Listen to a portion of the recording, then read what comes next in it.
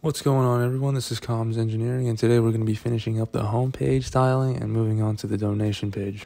So first off, before we move on to complete this styling, we see that there's two M's beside the two files that we have been dealing with, and it's the index.html and the .css. What we need to do is just push that to the GitHub. So we go to terminal, new terminal, git add dot get status.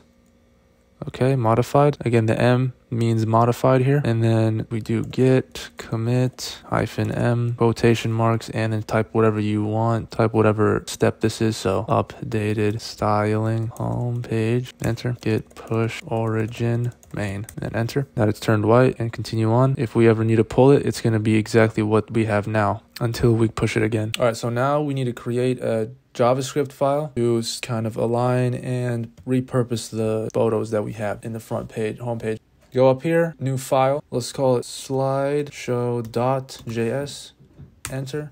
That creates a new JavaScript file. If this isn't working, you can go back to the first video and see what you need to download. Typically, for JavaScript, you need Node.js, which the process of it is listed in the first video. So for the JavaScript file, we start off by typing document.add event listener, which is the top one for me, parentheses, quotation marks. I'll explain what all of this means later. Just follow along now. Comma, function, parentheses, curly braces, enter. So this is basically a reader. When you have a JavaScript file linked to the index.html or any HTML page, it's going to listen. It's going to listen for like inputs. So that's like clicks, enter, typing, you know, that sort of stuff. This add event listener is the main function that JavaScript allows us to do when dealing with inputs. So I commented. So the comments in JavaScript are different. It's just 2 forward slashes right here and everything turns into a comment. But essentially, this is our goal. An automatic slideshow with the ability to manually move to whatever picture the user wants. So let's say there's a slideshow, the pictures are rolling in, and I want to go to the first one real quick to see what it was, and then I want to jump all the way to the 5th one. I can do that. And if I step away from it, it's just going to go from that 5th picture to the 1st, 2nd, 3rd, 4th, 5th, keep cycling through until I interrupt it. So basically, we want a slideshow that goes on its own, and we're going to make it where it allows us to interrupt it. I'll show you how it's done. First, we start out by saying let slide index equal to 0. This is the starting picture, and we'll do let interval ID. This is going to be for our... So this interval ID is going to be the speed of which the pics slide at. So it's going to be how fast these pictures change. Now under this, we're going to start off by making our first function. Call it show slides. Parentheses, curly brace, enter. We're going to type in const, which means constant. And this is basically going to be a constant value. This is kind of a repetitive value that is basically a permanent type of value we can use for multiple different functions, not just one. And we'll name it slides. Set it equals to document.get elements by class name. And the class name that we're going to get it by is going to be slide. Why are we specifically naming it slide? Because the slides, we're basically identifying this. Identify what slide from HTML we are using. And the reason we chose slide is because here, each of these pictures have the name slide in it. Pick 1, pick 2, pick 3, all the way down to pick 5. They all have slide. That is the significance of the div class name that correlates with this. Okay, we'll make another constant value called dot for the dot for switching through the pictures, and document dot again get class name, element by class name, and this is going to be dot. And under this, we're going to do a for loop. It's just basically a cycle. It goes over and over and over again until something breaks it. And we're type in let I, which is going to be an integer. So let I equals to 0. This is basically the first picture. Again, indexes start at 0 in computer science. I is less than slides.length. Slides.length is just how many pictures we have. And I plus plus, this is going to let I go to 1, 2, 3, 4. This is right. That's what the job of this is. Okay, so again, this is a loop. And through this loop, we're going to cycle through each slide and hide it. So once one is done, the next one comes and the previous one hides, and it's a repeated cycle. And also we're removing the active class from their respective dot. We don't really need it to be all dots to be active at the same time, so we're just going to remove all of them and do it this is for the manual mode. So we're just going to remove the active classes for their respective dots. So this is the manual mode of the slideshow. We're just going to remove the active classes from the respective dots. This means that this loop is only for when we want to click that dots, not for when it just goes automatically. What we type is slides, brackets, put I inside, dot style, dot display. No, this is just style. Set that equals to none,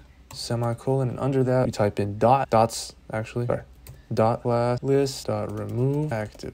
This is only for the manual for show slides, but under this we're gonna have to increment. So now we're outside of the loop. Now we're just incrementing the slide index. Remember that indexes start at 0. So like if we have, let's say 18, the number 18, or the integer 18, that would be indexes 0 to 17. So these are basically placeholder. Okay, so we want to increment the indexes of the slides, and it's this up here. How do you think we can increment that? Here's a hint right here.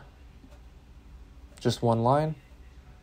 If you guessed slide index ++, you're correct. Under this, we want to introduce an if statement. If statements are basically conditional statements. It's where you say, if this is true or if this is not true, then this happens. So it's kind of like if this, then this. It's a hypothetical conditional statement. So what you do is type if slide index is greater than the slide length. Then we're going to reset this to slide index 1. So again, what the job of this if statement is slide index is more than 5, which is this. We only have 5 pictures because, again, slide, we have 5. So under that, we're going to display the current slide and set the corresponding dots as active. And as you can see here, this is where the automatic part comes in. Now we do slides, bracket slide index -1 dot style, slide index -1. This is, let's say that you have index 3 -1, that's going to be the second dot. If you have index 4 -1, that's going to be the third dot. So we're going to style this, display it as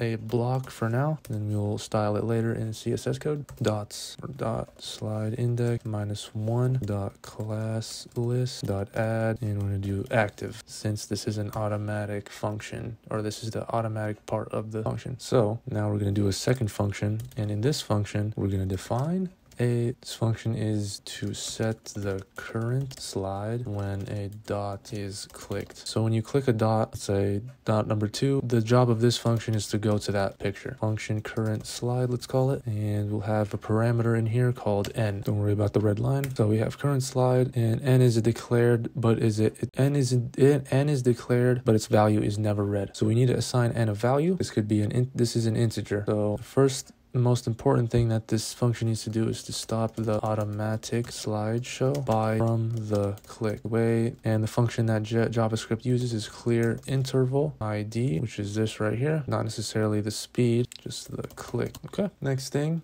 is we're going to set the current slide index is equal to n-1. Again, we're setting the current slide to the respective picture number, or the dot number. Next, we're going to display the selected slide index, and this is going to be show slide up above over here. We're just going to call this entire function into here. All right, and then we can restart the automatic slideshow once this is all done in here. And we're going to do a new function called slideshow, start slideshow. However, this is going to be after this function. So the start slideshow is going to be a function. You start that automatic slideshow function. Copy and paste that if you want to. Curly braces. And inside of this, so inside of this function, we're going to set an interval, which is a time range, meaning a time range, to call the slideshows function up above here over every 500 milliseconds, which is roughly 5 seconds. What that means is that the pictures are going to change every 5 seconds. So we do interval ID, we call that again, set that equal to set interval, parentheses, another parentheses, and right before the last parentheses, we do equal, alligator, curly brace, call the function show slides again. Inside this last curly brace, we do comma, 5,000. After that, we do the semicolon, and this function, and this is what's going to set those slides to 5 seconds each. Now, after that, make sure you're outside of the function. Again, you can see these white boxes. That means you're inside of the function. We want to be outside. Hit enter a couple times if you want. So this is going to be the initial setup, meaning this is going to show the slides and start the automatic slideshow. We just call both of these slideshows again. Remember, hit Control Save or Command Save. The pictures have been placed on top of each other. This is overlapping, but the slideshow is not necessarily started yet. So we're going to finish that up and start slideshow, parentheses and semicolon, save, and let's see it. Okay, there we go. Now it's actually going. All right, now we just need to add the dots and style them. So we're going to come back to this and we're going to attach the click event listener to the manual buttons. So we'll come back to this. I'll explain what this is after we style the dots. So we're back in the home style.css file. Go and type manual buttons. We're starting off with position is absolute. And the width is 100%. So the position is where it is, and the width, we want to see all of it. So we have to, put 100%. So margin from the top, -90 pixels. The reason I'm putting -90 pixels because it's kind of the same thing as margin bottom, but 90. But you can do it either way. Like flex and justify content center. After that, we're going to be placing the dots in the page. So we do manual, I think it was. So yeah, manual nav, manual nav, position, and again with 100. The margin from the top this time will be 10 pixels. Display flex, justify center. You can command save or control save. So we can't see it as of right now. Yeah, let's continue. So now we're gonna add the dots. Dots. Do border. It's gonna be 2 pixels, and let's do solid black. So this is the color and the size of each dot. Under this, we do padding, 5 pixels around the dot. The border radius, 10 pixels, it's fine. And the cursor is going to be the pointer, which is the mouse. We got to add a transition function here, and it's going to be background color, which is the black.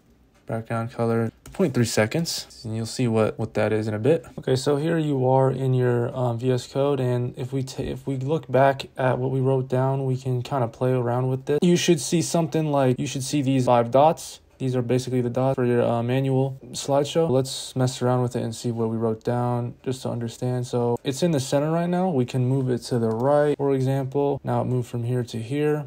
The border is basically how thick it is. So if we change to like 9 pixels, it's got a little thicker now. The padding, do 9. Padding is just made a little bit wider. So for the border radius, this is kind of, so we see how these are all kind of perfect circles. If we lower this pixel to like, let's say 5, these are going to be a little more boxy looking. So this basically cuts the corners of it and makes it as round as it can for the function of border radius. Now pointer, change that to inherit. And now let's see what it looks like. I don't know if you can see that, but it kind of moved over here. If we change the width to 50%, not sure why, but so now we're going to move on to the next, set of body function. Now we're going to do another dot active to activate these. So we're going to activate the slideshow function. We're going to activate these dots to their respective kind of color. So in this in this body, we're going to take this background color. Again, remember that if it's white, it doesn't actually do anything. We got to assign it some sort of function. But we have here a transition. We just got to assign this a color, and we just bring that background color down and do black. Go back. We can see that there's the third picture. Now it's moving on to the fourth. And there we go, 5th. And now it's going to recycle back to the first one. There we go. So it's been active the entire time, but we just assign a color to it. So dot, this one, colon not, parentheses, another colon, last child. Now in this, we're just going to space them apart from each other. We're going to do margin right or left, doesn't really matter. Do 40 pixels. See how that looks? And they're pretty spaced out. I think that's a good amount to have in between, although you can add more or less. And finally, if we want to hover over one of these dots to know which one we're about to click, we simply do dot colon hover, and background is again black, not necessarily background color. What that means is it's moving. I want to go here. I want to go here. It just shows up which one I'm going to click. However, I'm clicking it right now and it's not going to the picture. So we're going to go and fix the slideshow JavaScript file. So let's go back there. Looks like we don't have a click event listener added on to this Java file, which is basically just Java's kind of library function that it has in its library of packages where it can listen or it can detect a click. So we'll make another constant, call it dots. Set that equals to document dot get element by class name. It should pop up. And that class name should be what we call dot in the index.html page, semicolon. We're going to put a for loop here.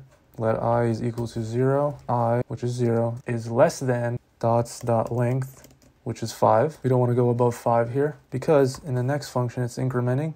So we don't want to go above dot length. And inside of this for loop, we're going to have the index of dots, which is I. Again, it's incremented. So this could be 1, 2, 3, 4, or 5, or 0, 1, 2, 3, 4. So whatever the index is, we're going to do add event listener, and we're going to do click function, parentheses, another curly brace, and we'll call it current slide I plus 1. So in this current slide, so in this for loop, we're basically calling the current slide function, which is this, when a dot is clicked. So this plus 1 is basically, this is the function that changes the slides. This is what listens to the click. This is all in a for loop. And this is basically saying, hey, what am I looking for? Like, what's the name of the thing that you want me to look for? And it's dot.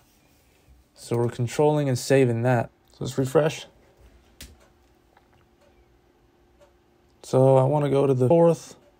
Okay, there we go. I clicked 5th, 4th, 5th, 4th. And now I'm just going to let it go on its own. Okay. So now we have an automatic slideshow of your Mosque's pictures and a manual one for you to go back and forth. Next video, we're going to be working on the donation page and hopefully get to the contact page. See y'all there.